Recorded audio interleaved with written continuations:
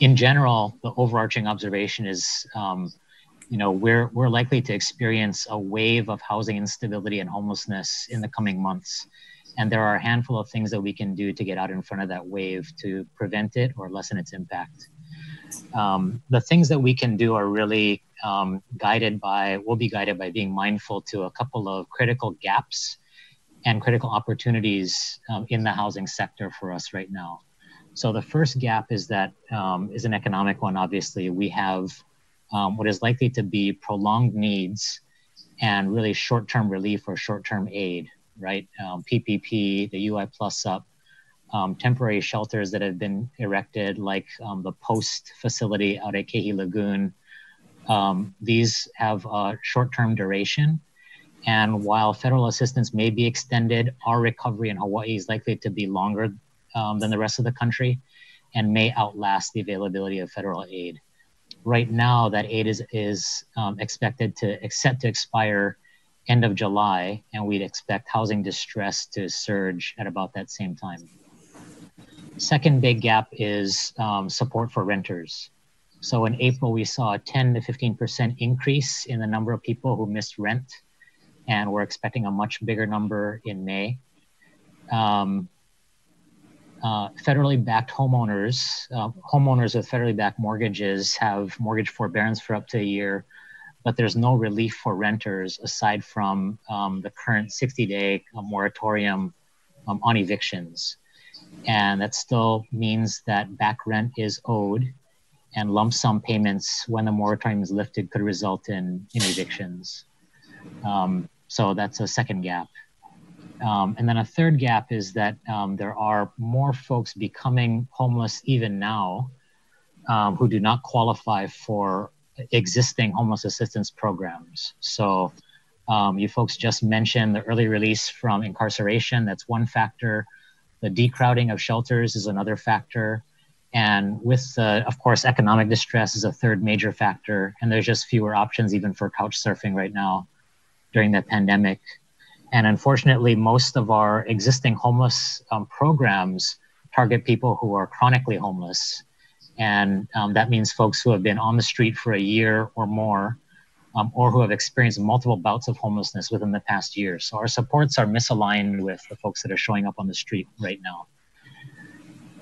There are a couple of windows of opportunity that we can pay attention to and make use of. The first is the soft rental housing and real estate market means that there's a prime opportunity actually to get local folks who are unhoused or unstably housed into housing, and to do it on favorable terms.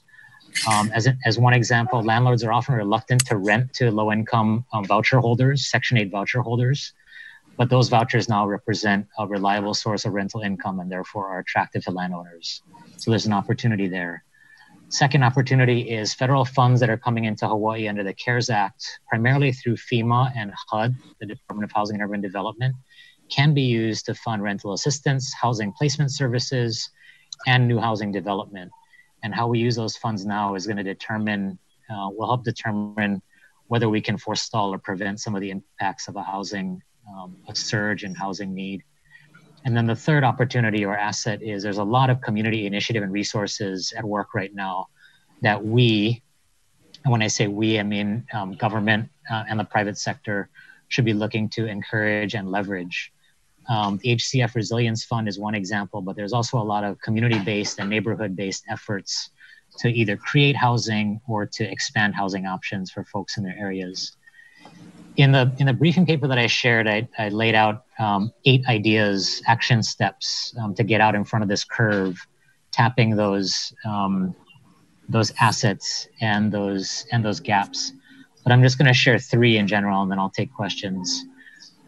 One is speaking to this opportunity to get local people who are currently unhoused or unstably housed into housing, investing even modest funds into beefing up the staff at existing nonprofit agencies. Staff that focus on housing counseling and placement positions would do a lot to help us take advantage of that opportunity and get voucher holders into housing, which is not normally as accessible as it is right now. Nonprofits, including homeless services providers, typically have housing counselors or housing specialists, but they're understaffed and they're insufficiently staffed for the opportunity that we're presented with at the moment.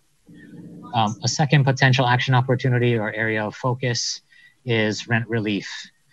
And this is, I think, better done as flexible loans rather than grants.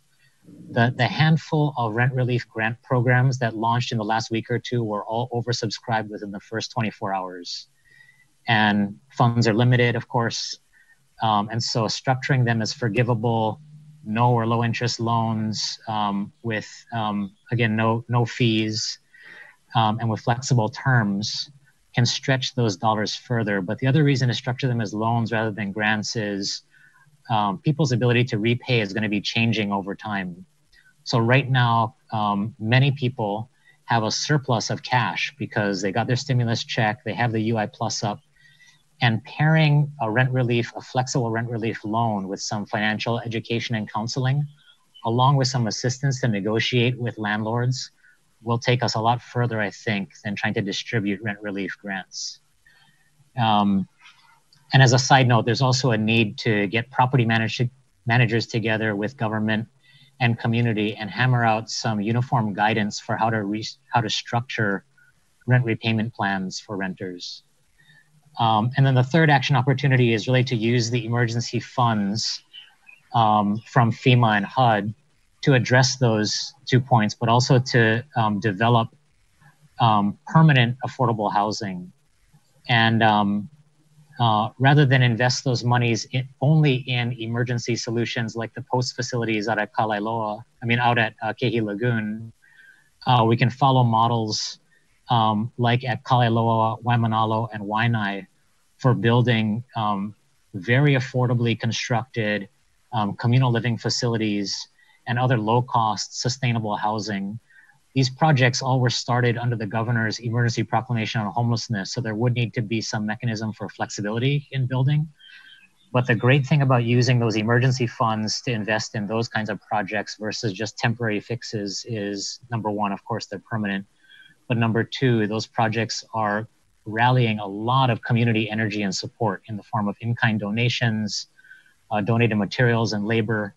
And so again, producing permanent housing at much lower cost than would typically be experienced. So in general, the point is, it's time and necessary right now to broaden our view from immediate emergency relief in the area of housing and start paying equal attention to prevention and posterity. That's all. Thank you, Speaker. Okay, thanks. Do you have any questions or comments for James? And we'll be posting the report as well on the website. Any questions?